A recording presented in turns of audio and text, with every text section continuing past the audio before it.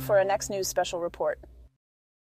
Tonight we're diving deep into President Biden's latest and most controversial act, authorizing airstrikes in Yemen without congressional approval. This decision has not only sparked outrage internationally, but has also led to a startling revolt within his own party. Democrats are now openly challenging the president, accusing him of constitutional violations. So what does this mean for Biden, his administration, and America's role on the global stage?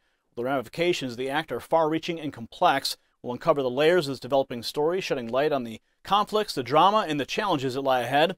This is a moment in American politics that could redefine the Biden presidency, so stay with us as we unravel the facts, the implications, leading to a final thought that you simply can't miss. Now, before we dive into Biden's controversial Yemen decision, let's talk about staying warm through these tough times. Just like our nation's foreign policy is heating up, so are our heating bills. Experts warned of soaring costs, and they weren't kidding. The average home heating cost is skyrocketing by over 17%, hitting a whopping $1,200. And that's why I use this incredible portable heater. It's like having a smart strategy in a cold world, efficient, effective, and saving us from those greedy utility costs. Compact and powerful, it's perfect for any room, mirroring our need for smart solutions in complex times. Don't miss out on this lifesaver. Get 55% off at GetWarmNow.com and enjoy a cozy, cost-effective winter. That's GetWarmNow.com. Now, in a move that is sending shockwaves through the political landscape, President Biden authorized airstrikes in Yemen, a decision that has not only had international but domestic implications. This act has resulted in a significant divide within his own party, with Democrats openly criticizing the president for bypassing congressional approval, a step deemed essential by the Constitution. Now, the strikes targeting Houthi military sites were conducted in response to attacks on international maritime vessels in the Red Sea. President Biden's statement emphasized the necessity of the strikes for maintaining freedom of navigation in critical global waterways. However, this reasoning has not quelled the uproar. Critics, including prominent figures within the Democrat Party, argue that the president's unilateral decision to authorize military action is a clear violation of the Constitution. U.S. Representative Ro Khanna, a Democrat, took to social media to express his disapproval, emphasizing the constitutional requirement for presidential consultation with Congress before engaging in military action. Khanna also appeared on CNN, where he blasted the Biden administration for its decision, highlighting the longstanding constitutional protocols that appear to have been bypassed. Take a look. Joining me now is Democratic Congressman from California, Ro Khanna. Congressman Khanna, thank you for joining us tonight. This is, as I just mentioned to Nick Robertson, really a tense moment for this White House. And you have said that President Biden should not have launched this strike. Why? Well, Abby, what I've said is he should have come, as the Constitution requires, to Congress. And that was echoed in a bipartisan way by Senator Mike Lee, Representative Jonathan Jackson, and many other senators and congresspeople. The Constitution requires that if there is not an imminent threat of self-defense, that he has to come to Congress. And here we know by your own reporting that this has been going on since December. He's assembled an entire international coalition. He certainly should have come to Congress so that we can discuss whether this actually could put more American troops at risk. I'm concerned about retaliation in Iraq and whether it could draw us into a Middle East war. And I believe that he did not follow the Constitution. The White House says that the strikes are a direct response to a January 9th Houthi attack on an American commercial vessel. And as our reporters have noted, these attacks have been, in some cases, close calls. Are those not direct attacks that would require some kind of defensive response from this administration? If there is an imminent attack, they can defend the ship. But these attacks have been going on since early December, as the president's own statement says. And we've gone to the United Nations. We've gotten resolutions. Not once have they come to the United States Congress to discuss what the appropriate response would be. And, you know, it's if you talk to actually our Saudi allies or UAE, the Saudis tried to bomb the Houthis for 8 years, and they regret that war. And it did not deter the Houthis. It actually made the Houthis stronger. And they would caution against getting into a conflict with the Houthis. And what they would tell you, or the Qataris would tell you, is we need to work towards de-escalation. We need to work towards a ceasefire in Gaza to try to make sure that America does not get caught up in a war that shoots up oil prices, and that puts our treasure and our troops at risk. Similarly, Representative Cori Bush, reflecting the views of the progressive wing of the party, or the Squad, condemned the strikes, focusing on the moral and financial implications of continued military involvement in the Middle East. In stark contrast, former President Trump weighed in on the issue, criticizing Biden's decision and questioning the rationale behind using advanced military technology against Yemen. Trump's remarks underscored the ongoing debate about the appropriate use of military power and the necessity of such actions. Let's take a look. Crooked Joe Biden is not only dumb and incompetent, I believe that he has gone mad, a stark, raving lunatic with his horrible and country-threatening environmental open borders and DOJ, FBI weaponization policies. He is a mental catastrophe that is leading our country to hell. We'll end up in World War III because of this man, and for no reason whatsoever. Thank you. From a strategic standpoint, the Pentagon outlined that the strikes targeted over a dozen Houthi-controlled military sites, crucial in degrading the group's capacity to launch attacks on shipping lanes. These targets included radar installations, drone and missile storage, and launch sites.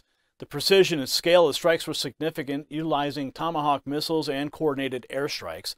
The Houthi response to the airstrikes was swift and defiant. Houthi leader Ali al-Quham warned of consequences, vowing retaliation against American and British interests in the region. This escalation hints at a potentially wider conflict, raising concerns about the stability of the region. Here's more.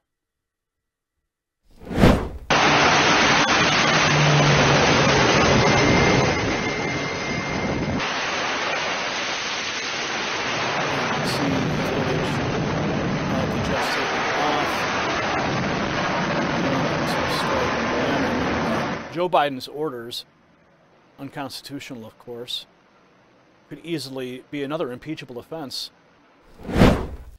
Now, the moment the first bombs landed, take a look at this.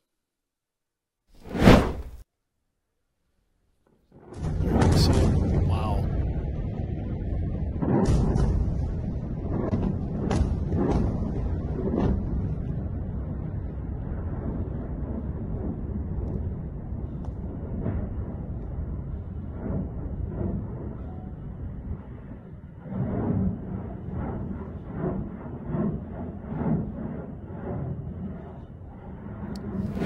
Now, the situation escalated further with the Houthis threatening attacks on American military installations in the region.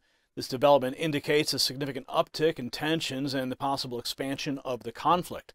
The series of events leading up to the strikes reveal a complex geopolitical situation.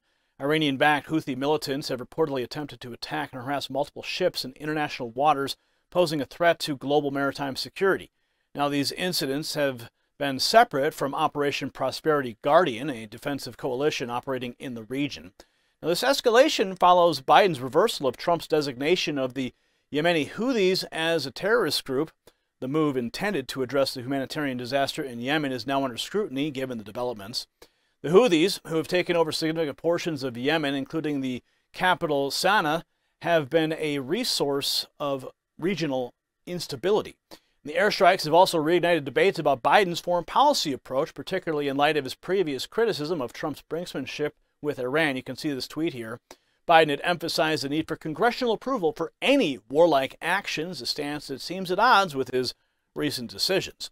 Amidst this backdrop, reports of Hezbollah sleeper cells in the United States have emerged, raising concerns about the consequences of open borders and the potential for domestic security threats. Watch.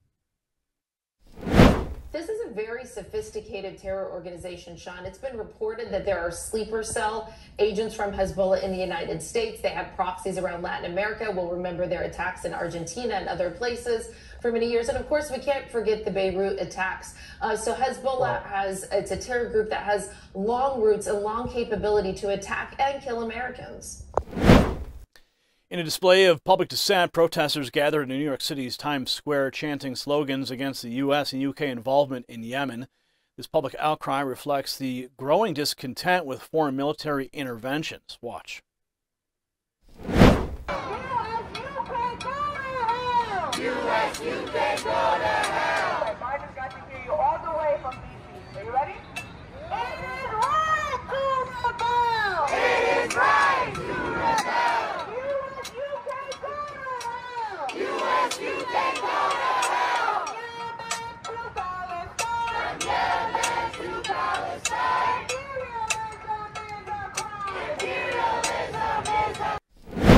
As the complex situation unfolds, the ramifications for U.S. foreign policy and the Biden administration's approach to international conflicts are significant.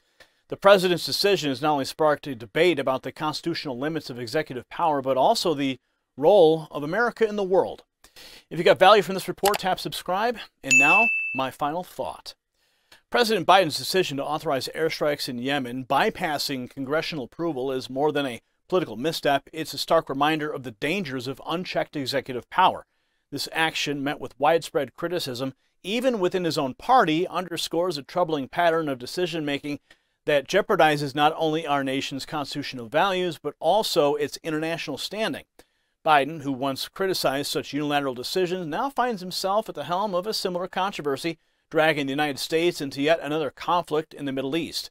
This isn't just about Yemen, it's a reflection of a deeper issue within our republic's leadership. The American people deserve transparency and adherence to constitutional process, especially when it comes to matters as grave as war. This story matters because it's a litmus test for our nation's commitment to democratic principles and the rule of law, principles that must be upheld regardless of political affiliation. Congratulations, you made it to the end of the video. Now keep up your quest for truth with this next news report. And if you found our channel enlightening, join the millions who agree with you. Tap subscribe. Thank you for watching the Next News Network.